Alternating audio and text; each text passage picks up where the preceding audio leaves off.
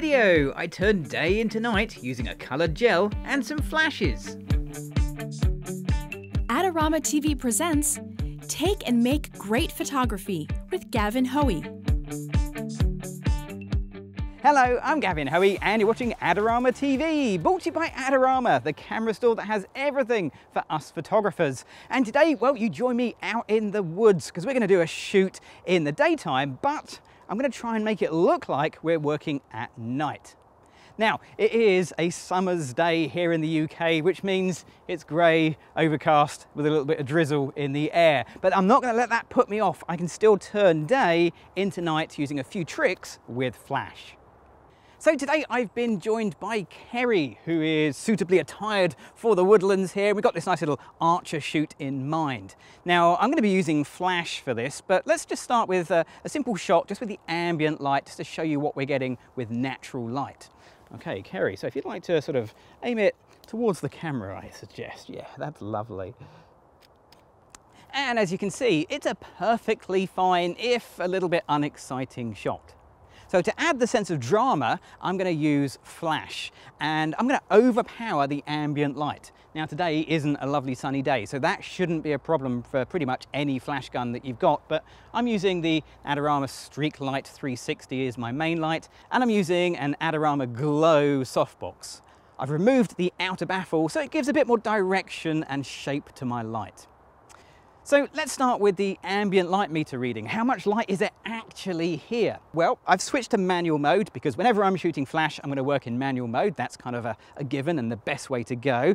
I've chosen f4 as my aperture. That should give me enough depth of field to make this interesting, but I should be able to blur the background if I need to. So if I point my camera at Kerry and I let the meter figure things out, it'll tell me correct exposure 1/10 of a second. And that looks like a fairly ordinary shot. It looks the same as it did before. What I want to do is overpower the ambient. So I'm going to increase my shutter speed to reduce the amount of light that comes through. So let's increase it by 1 stop. And that means doubling my shutter speed to 1/20 of a second. Let's increase it again by another stop. So that's doubling it once more to a 1/40 of a second. And that's okay, but for this to look like nighttime, I'm going to go the extra step further. I'm going to double this once again to an 1/80 of a second, 3 stops under ambient exposure. And everything is looking really dark and really sinister. So remember the settings, 1/80 of a second to f4. I need to make this flash produce exactly that amount of light. So let's get my flash meter. And I'm going to set the shutter speed to an 1/80 of a second, ISO 200, press the test button on my remote, there we go. And when I hit exactly the same exposure from the flash as I've set in my camera, I'm good to take the pictures.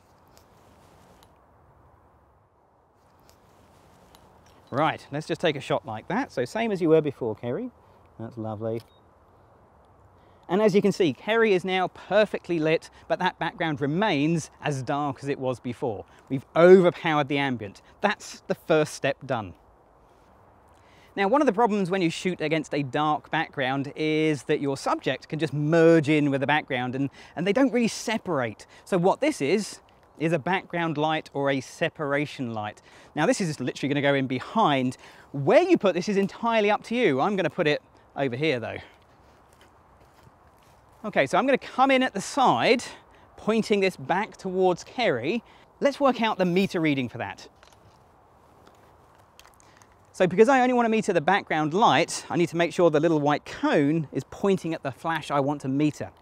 So it's still set exactly the same as before.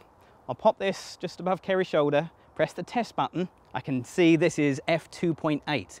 Now I think I'd like to balance up the amount of light on her shoulders with the face, so I want 1 more stop of light from that little speed light.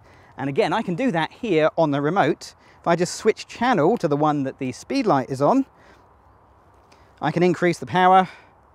3 clicks is 1 stop. And bingo, I'm on f4.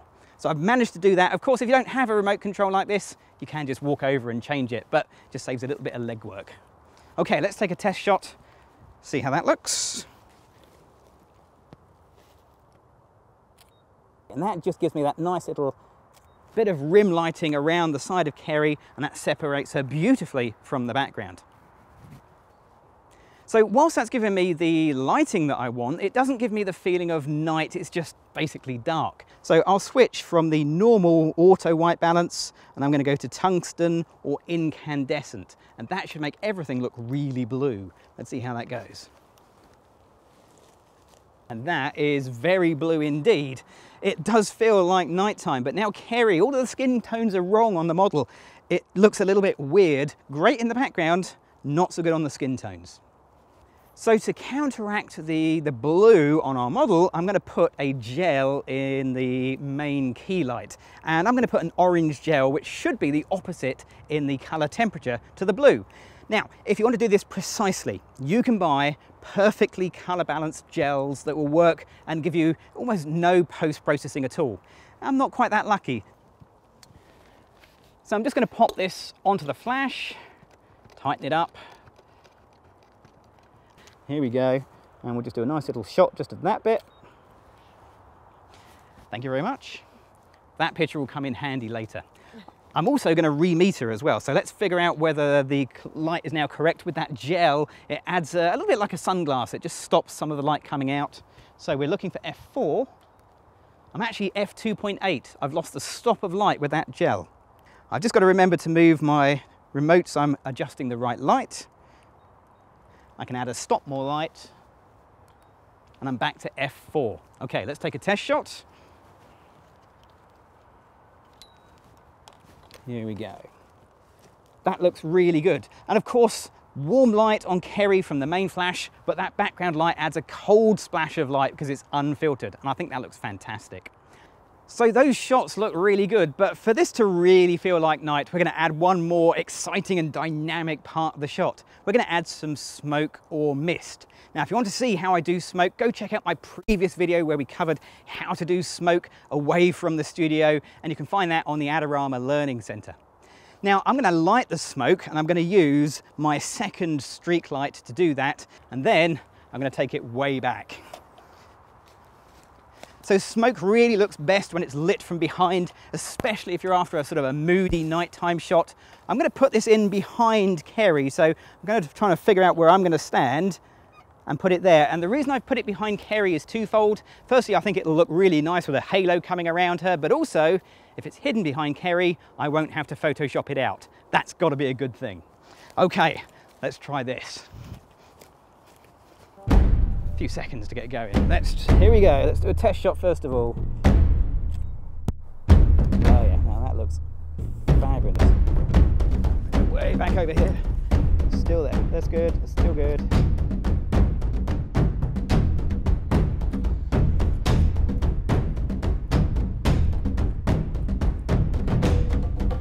That's fantastic. Okay, stand up for me, Kerry. Just a quick 1, 2.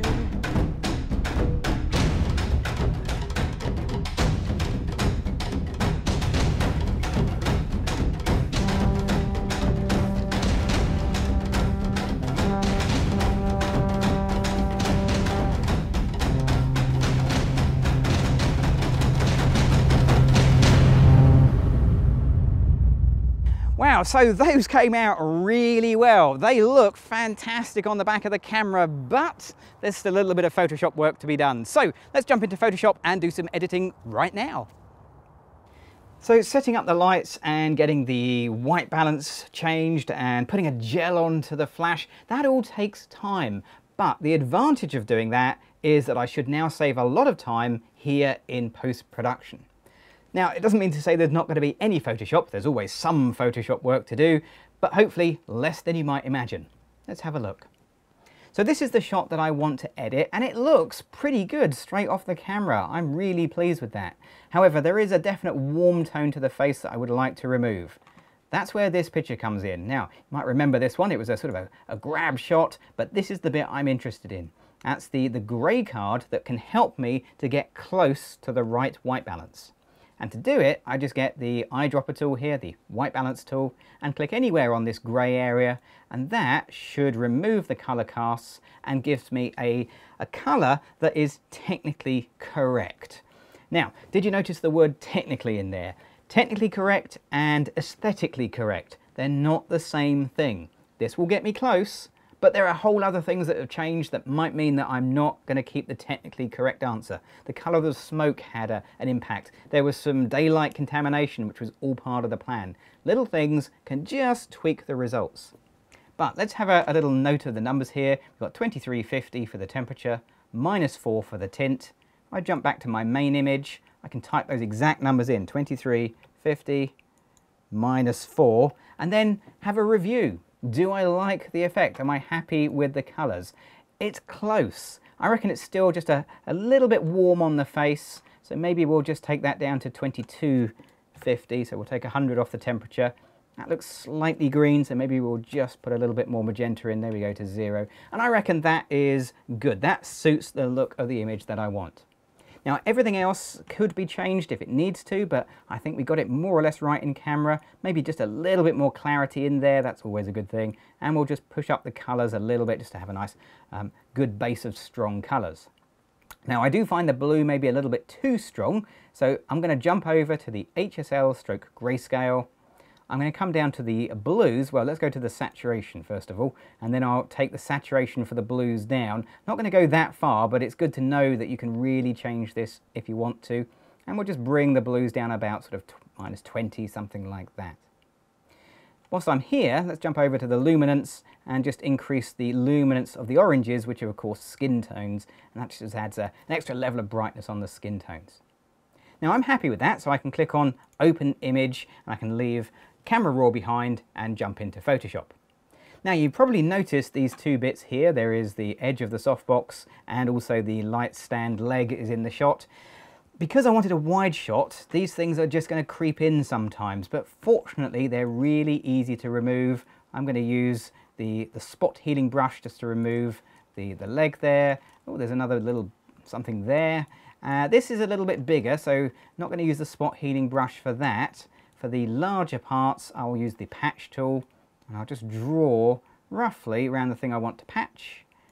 And then the lovely thing with the patch tool is you can move the sampled area, but you get a sort of preview, and I can line up the edge of the tree, something like that. That looks okay. Let go. And there you go, that looks pretty good. A bit of fine tuning required with the spot healing brush just to take away a few little weird bits and bobs. And I'm also going to remove all of these little parts too. So this is where the daylight was just coming through the leaves, and if this really was a nighttime, of course the sky would be jet black, so they don't quite fit in with the feel of the image, but are nice and simple to remove. Okay, and there we are. There is my daytime to nighttime image completed, and it's looking rather super. There we go, the final picture really does have that nighttime feel, and I absolutely love the effect.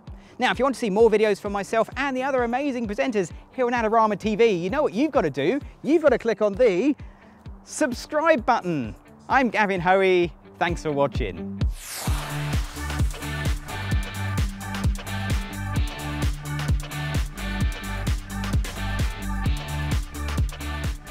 Do you want great looking prints at low cost? Be sure to visit our easy-to-use online printing service.